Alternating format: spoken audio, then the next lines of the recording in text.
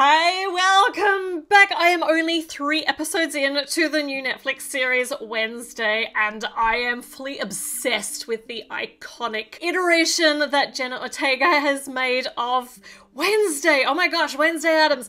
And yeah, I was waiting till we're on holidays so I can binge the rest of this with Millie. I cannot wait, but I am waiting. But in the meantime, I'm making a mini doll of Wednesday, of this new version, because, well, did I mention hashtag obsessed? Yeah, she's just everywhere. So I just can't stop, won't stop, gonna make her. So this is of course going to involve painting, but I need to get the base pieces first. And this is really exciting. This version is not pasty pale. They have Hispanic coloring. So this is so fun and also good because mini dolls, we now have a few more characters in this nougat skin tone. So Amelia, gonna use her head as the base for this, not the rest of her, but just her head, because it's actually pretty close to perfect. Her eye color's not dark enough, but her smile is not super smiley, and trust me, that is really hard not to find in mini dolls. We need some more serious expressions, but this is close. So we're going to use this head as the base, and then we need plaits. This hairpiece is actually pretty close to perfect. Yes, it is currently bright yellow. We're going to paint it, obviously,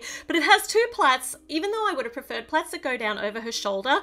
This one's got plaits and it's got the fringe. The fringe is also not as long as I would like it to be, but it's really close, and I want to use as much organic Lego produced stuff as possible if I can. And just for funsies, here are the other hair pieces that I auditioned for this. Not very hard because they're terrible. So these are cursed. So this one, Anna's hairpiece from the minifigures, it doesn't even work on a mini doll. There aren't many hairpieces that don't go nicely across from minifigures to mini dolls.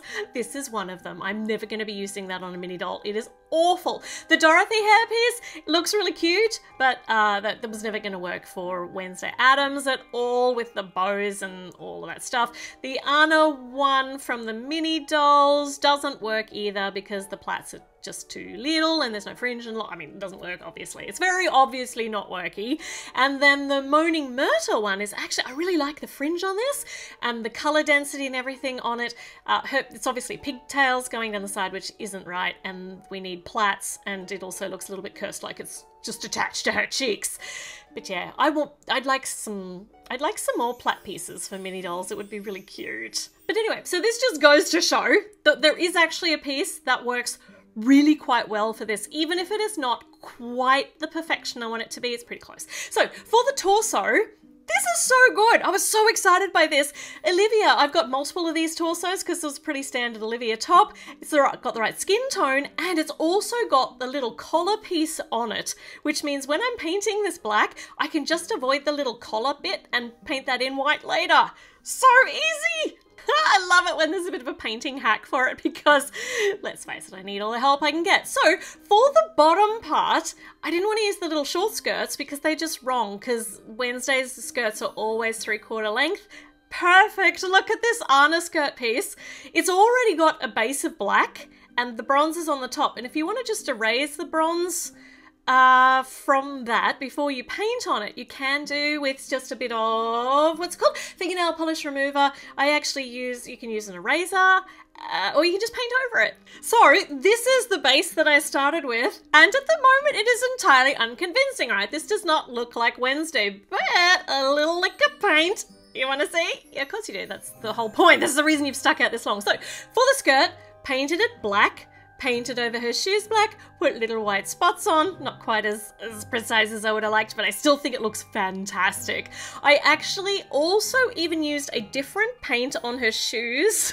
Don't know whether you can see it. They're just a little bit shinier on the, because she wears patent leather shoes, which are super shiny. And I just wanted to see if I could break up that black with more black, but just different black. Kind of effective. For her torso, nice and easy too, just painted it over black, put some little white cuffs on, painted in the collar white, and put white spots on. Ugh. This was just, I gotta say, the fact that we have Lego pieces that were so close already to what it was supposed to look like made this so much easier. Okay, for her head, let's bring in the head, which would sound even creepier if this wasn't an Addams family video. The only thing I've altered here is I've actually painted her eyes in dark brown. It's a little bit hard to see, and there's a little bit that squizzed down here into the white, which I can just push up kind of with my fingernail. There we go. So tiniest difference, but I think it works as well. I think it was worth doing. And for her hair as the finishing touch, and to just like round it all out, this hairpiece looks great in black. It really, really does. I don't know whether Lego releases it in black at all, but I have, you know, I had a spare blonde one, so I painted what I have, and oh my gosh, I am so in love with this. I've never actually liked the 3/4 length skirt in the mini dolls, but adding it to a dress like this looks amazing. Now, I wanted her to have an accessory, and in the promotional picture she's got a big black umbrella, but there are no open umbrellas in black, so I could try a closed one as an accessory, but I don't know that that really works. Oh, you know what she does need as an accessory? She needs a human hand. She needs Thing. So Thing's easy to do. Just rip a hand out of a minifigure. The only problem is it can't stand up. So if we want to stand it up, we just need one of these little bar clip holdery things, and it's see-through, and you kind of have to suspend your disbelief and pretend that bit's not there. So we've got Thing. So she can have Thing as her companion, which is really good because she has Thing as her companion. And we can make her a typewriter. Yeah, okay, so I have got a keyboard, like an old-fashioned style typewriter keyboard. Yeah, you know, a manual typewriter. So we've got this, and if we just put it on a 2x2 black plate, and then with the little, like, brackety bits with the outward-facing studs on either side, that creates... I mean, I'm pretending I made this design, but I didn't. This is just the design of the typewriter in the, once again, in the same thing, in the police creator expert set. And you pop the little bit of paper in the top. So good. But I am going to add the clicky backy lever thing. I'm sure I remember at some stage what this was called. The bit that you push back to make it go back to the start of the line, but that's on the, no, it has to go on the other side because it's right-handed. You push it back that way. Look at that. I can actually hear the sound of it in my head, and then it goes ding. So we've got a typewriter. Nice. I'll make a little table to put it on too, just because I've started now. I can't stop, won't stop. Oh my gosh. So we'll pop some legs on.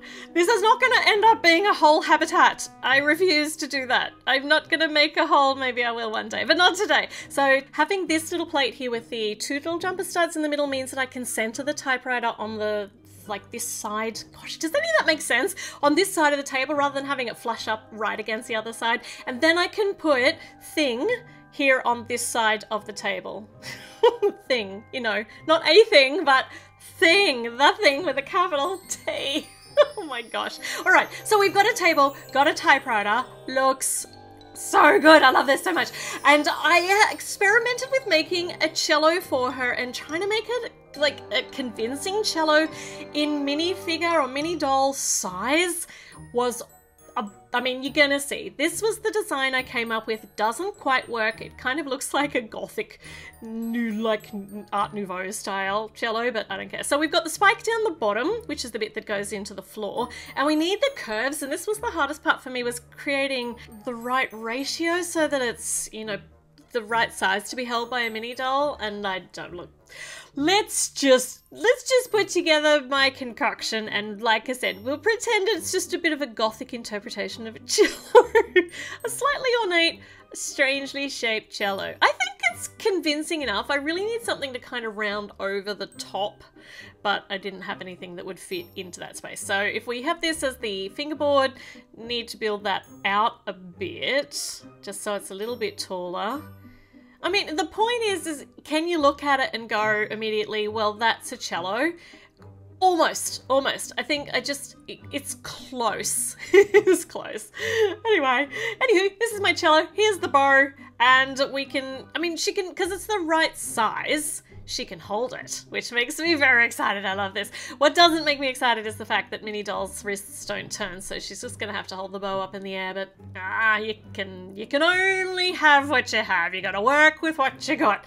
Okay, all right. I dissed my cello, but I actually think that it looks pretty good. I'm pretty proud of that. So we have now got a Wednesday in mini doll form, got a typewriter, got Thing, got a cello.